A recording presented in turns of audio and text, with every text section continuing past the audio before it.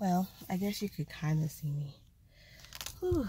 So we are on day 10 of God plus discipline. So today was, like with this morning, I woke up, I was like, oh man, I really don't feel like going nowhere, right? I was sleeping real good. Last night workout was really good. Shout out to Babe. He did really good. And he made me push myself. So that was dope. But, and, you know, by pushing myself, I was like, I'm sore, right? So I really just want to lay here. I don't want to do nothing. But something was like, get up. Get up. If you don't get up, you're going to finish the rest of the week like this. You're going to continue the rest of the week saying, I don't really feel like it.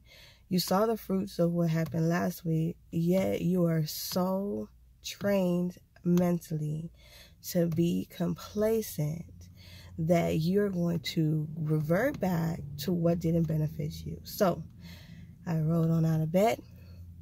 I brushed my teeth, I washed my face, I already had pulled out my clothes. So in my heart, you know what I'm saying, in my mind, I was like, yeah, I'm going to do this. But my flesh, my negative nature was like, oh, well, you already went last night. You don't really need to go again today.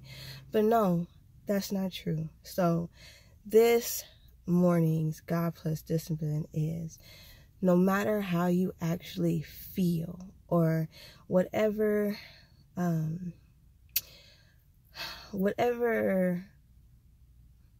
want to say, not vibes, but I want to say whatever energy other people are putting out in regards to your progress, and sometimes it actually affects you.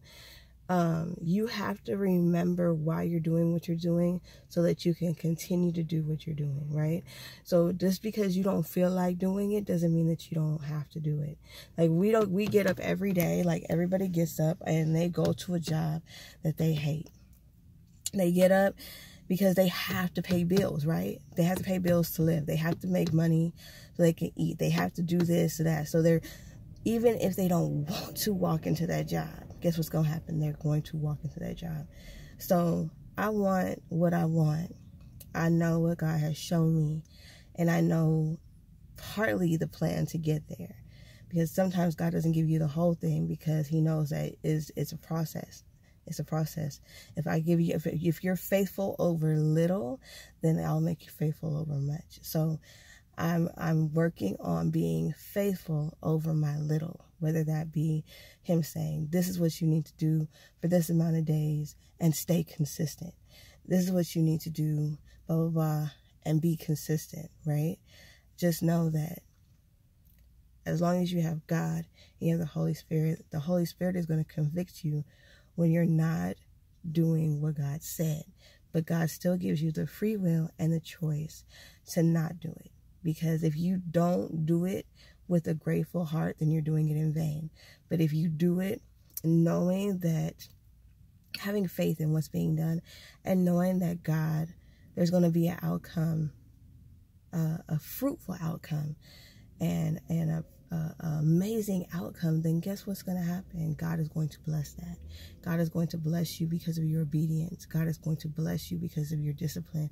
God is going to bless you because you've decided to put yourself out there and expressing your faith to change somebody's life, to give somebody hope. Because again, the Bible says hope deferred makes the heart sick. And a lot of people are running around here sick. They're sick and they're tired and they're going to other devices to try and get what they want. But they don't understand that God is not a magic genie. You can't just rub him and get what you want. There is discipline and, hold on one second. So, I'm sorry, but hope deferred makes the heart sick. So there are a bunch of people running around here with sick hearts, right?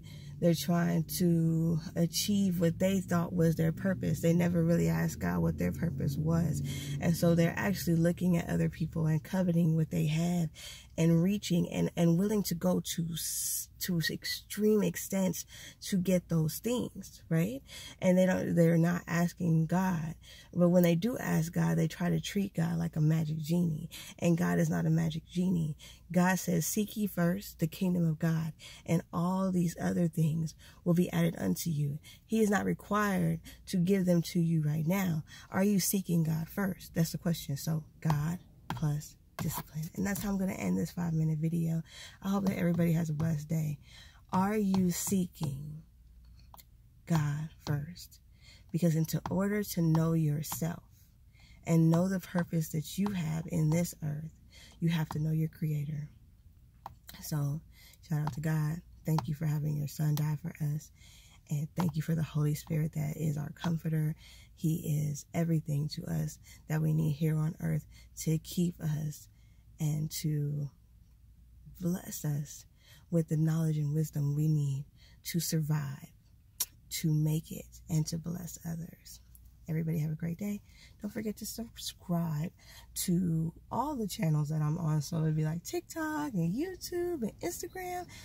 Just, like, share, subscribe, all of that good stuff. And leave a comment. Let me know if you feel like you've put in hope into certain things and you've lost that hope and now your heart is somewhat sick. Because I know that thinking that this is what the life that you wanted and not getting it can be really discouraging. So I'll be praying for everybody. Thank you again. Have a blessed day.